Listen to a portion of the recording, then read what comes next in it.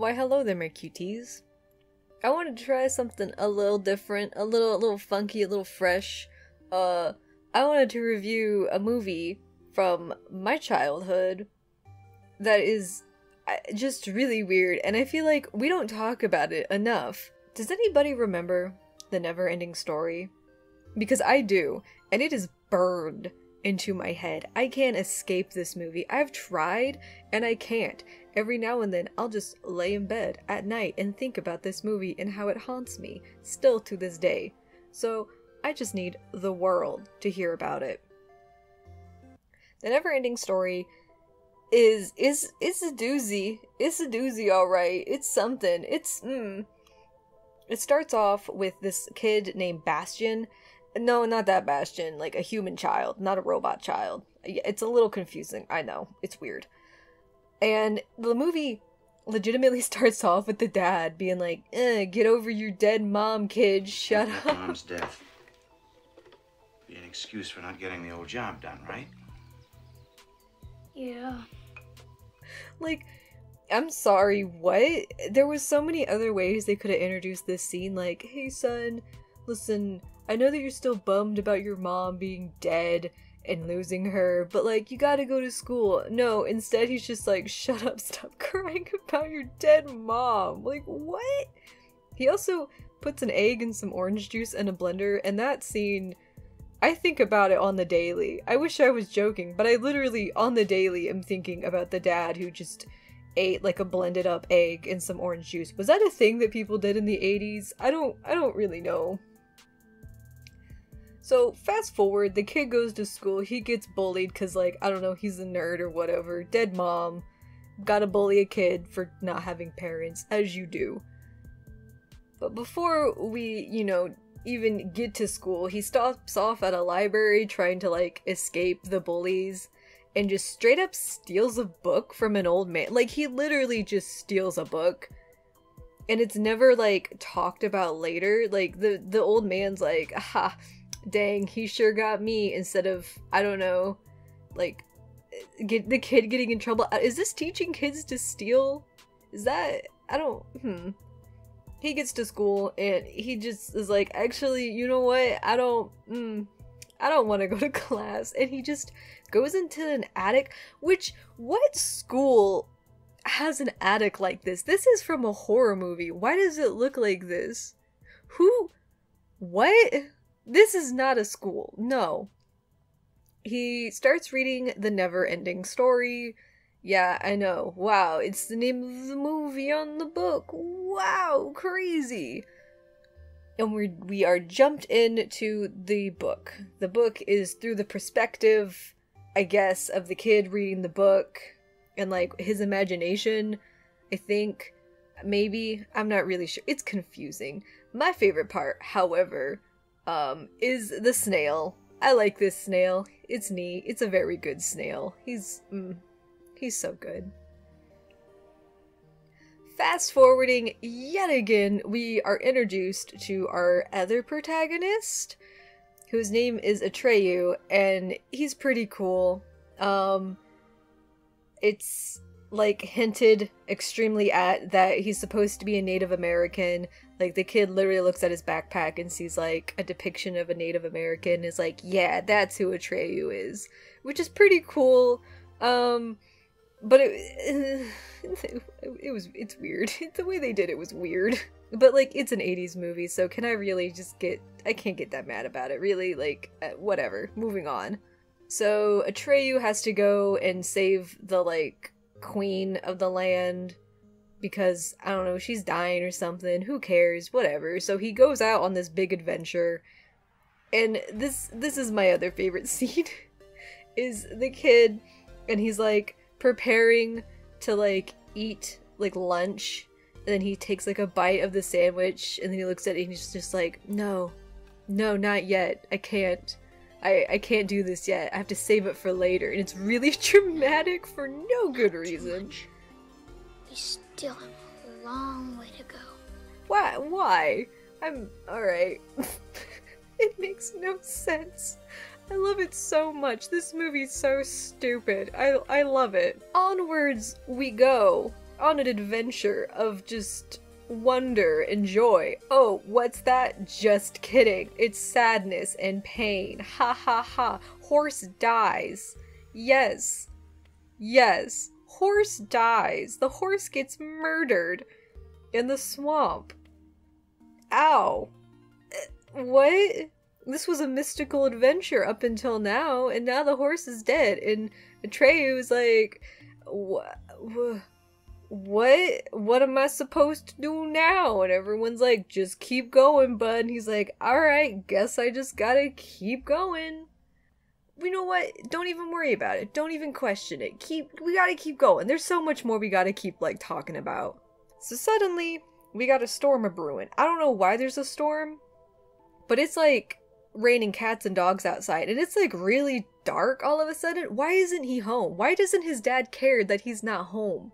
Like, if my child, and I'm assuming this kid's maybe like 9, like, if my 9-year-old hadn't come home yet and was like clearly having a bad day, I would be freaking out. Like, the cops would be at the school at this instant, but nobody cares. And this is not brought up again, by the way. Like, it's not later on, like, the family shows up and, like, his dad's like, oh my god, son, I missed you. Oh, I'm so sorry I was mean to you this morning. No. The dad never cares. He's shown once in the beginning, and then he's never shown again. It's just him vibing somewhere with his orange juice egg drink, and his son is off doing adventures and maybe dead. Who knows? Like, why isn't he home yet? I'm so confused. There's literally a note when I was watching this movie that's just, like, in all caps, why didn't he go home? Why? In the storm. I'm so confused.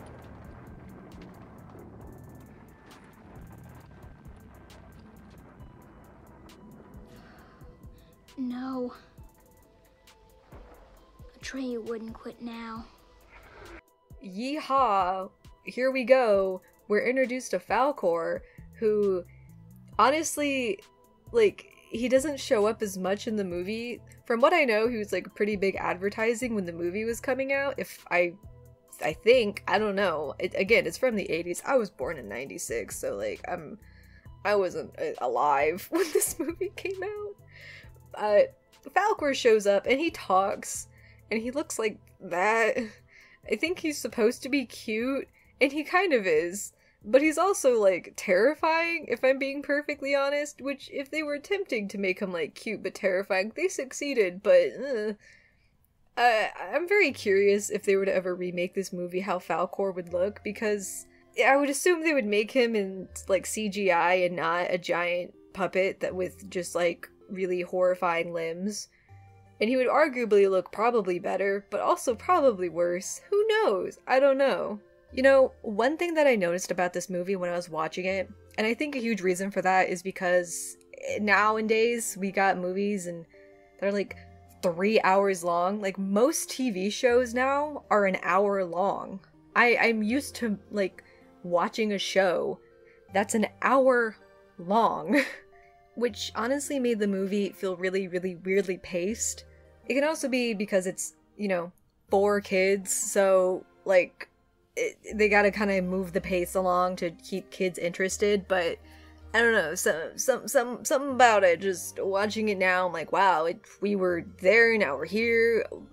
Like, half the adventure was, like, gone once they got Falkor, because he's like, we gotta go to this place, and Falkor was like, well, hop on my back, let's just fly there. And when you meet Falkor, there's, like, a part where he has to get to this thing to, I don't know, prove his worth. I still don't understand why he had to go there to the Oracle, and they were like, oh yeah, that's just right down the street. Like, he didn't have to go and find it. He was just, he was there. Like, Falkor found him, saved him, and bam, he's there. And then he has to go somewhere else, and bam, Falkor takes him there. Which, you know, having a dragon, that's super cool and all that. But I don't know, I was kind of looking forward to the adventure of getting there. You know what they say, like, you know the old saying of, like, it's the journey, not the destination, and that's kind of like what it was to me was like, I wanted the journey of it all, not the destination. I wanted the fun of the adventure. And they just kind of skipped like literally 90% of that. And they were like, whatever, dragon, woo! And it was really, really strange and very, very badly paced. Also, every time he was on Falcor, the green screening was just terrible. So bad. You can literally see the green on the green screening. Like when a YouTuber finally first gets their first green screen and they're still figuring it out and you can see all the green. That it was that bad. I don't understand. I'm so confused. There's a part when Atreyu falls off of Falcor and then doesn't die. I don't understand how he's not dead. Honestly, it's kind of impressive how he's not dead. And that's like the big thing of like, oh, gotta go find, you know, Atreyu. Oh no, where could he possibly have gone? And he meets the wolf who's been hunting him. By the way, there's been a wolf hunting him. I forgot to mention that, because he's just so not important to the story. He's so not important, if I'm being perfectly honest. And then Atreyu just kills him in 2 seconds. He just is like, I'm looking for a kid. I'm looking for Atreyu. And he's like, I'm Atreyu. And then just, he murders him. He kills him instantly. There is, like, Atreyu doesn't run around. He doesn't, like, try to escape the wolf. He doesn't try to be free or, like, it's this, yet again, a chase scene. No, he just, like, kills him with, like, a rock or something. I can't remember. Here's the scene. He literally is just dead. At some point, the world is yet again still ending, which is like the big plot, because the queen, princess, emperor, empress, childlike empress, is that her name? What's her name? Who cares? She's dying, I guess. Who cares? And then the world's ending. Somehow Atreyu and Falcor aren't dead, but like the rest of the world is just like poof. And they fly in and gotta go and go find the Empress, and there's this really dramatic scene in which she's like, there's a human boy, and he's been with us on this whole adventure, and he had to watch you suffer to understand the story. And Atreyu's like, that's awful. I hate it here. This sucks. What? Which, like, honestly, Atreyu makes some really good points. Like, he really does. And like, what a dude. I nearly drowned. I just barely got away from the nothing. For what? To find out what you already knew? It was the only way to get in touch with an Earthling. But I didn't get in touch with an Earthling. Yes, you did. He has suffered with you. He went through everything you went through. And now, he has come here. With you. He is very close. And so the kid Bastion has to name the Empress, and I still cannot remember what he named her. He like screams it at some point, but it's such like, the way he does it, you can't even hear him and understand. And again, it's from the 80s, so the mic quality is garbage. So I have no idea what her name is, and who cares? Again, who cares?